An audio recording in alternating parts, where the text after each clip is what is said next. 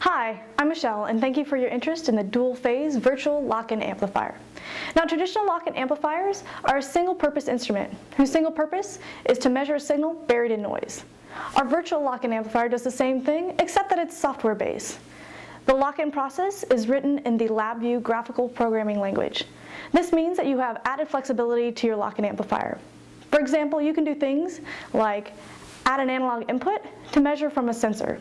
You can also change up your user interface for your virtual Lockin amplifier, as well as add basic LabVIEW code to the Lockin amplifier. This is the USB 4431, and this is one of your hardware options for the virtual Lockin amplifier, but we also have PCI options available. Now, one thing to note about the hardware options is that some of them allow up to 8 channels of simultaneously sampled inputs.